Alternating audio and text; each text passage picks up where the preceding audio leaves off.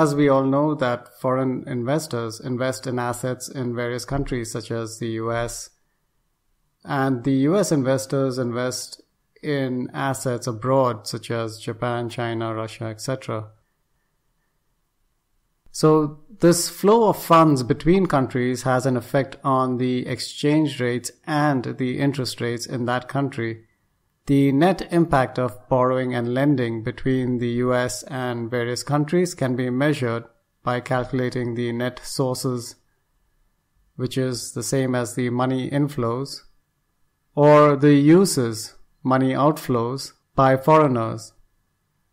So foreigners would borrow and lend in US dollars, and therefore when foreigners borrow, it translates to a dollar outflow, and when foreigners lend it amounts to a dollar inflow. So the net fund flow by foreigners equals the sources minus the uses by foreigners, and minus the sources minus the uses by US or domestic investors. An increase in the net flow by foreigners increases the supply of funds in the US markets, thereby causing a shift in the supply curve to the right, lowering the interest rate. Any decrease in net flows by foreigners decreases the supply, causing the interest rates to rise. Now, increases in supply or demand for dollar-denominated funds by foreigners are caused by factors unlike the ones we have seen for other entities such as households, governments, and firms.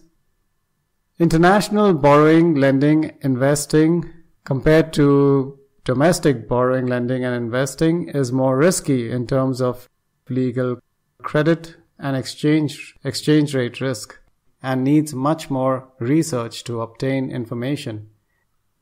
Despite many hurdles, funds flow between countries with greater speed in today's market. This is because funds are seeking higher returns.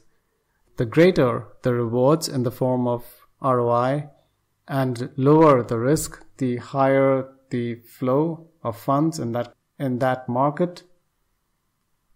Therefore, when we analyze foreign flows, we need to study two factors: the comparative return or yield and the comparative risk.